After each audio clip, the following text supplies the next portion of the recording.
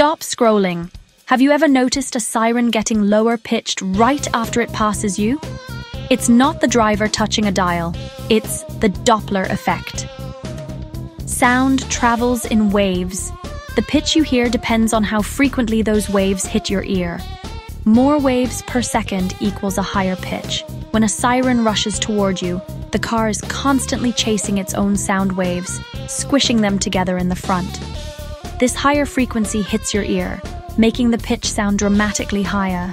But as soon as it passes, the car pulls away from the waves it's creating. This stretches the waves out, lowering the frequency that reaches your ear. The sound instantly drops to a much lower pitch. This isn't just for sirens.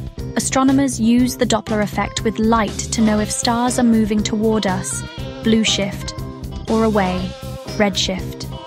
It's how we understand the entire universe. The power of physics on the move. Like and follow if you now know why the world sounds the way it does.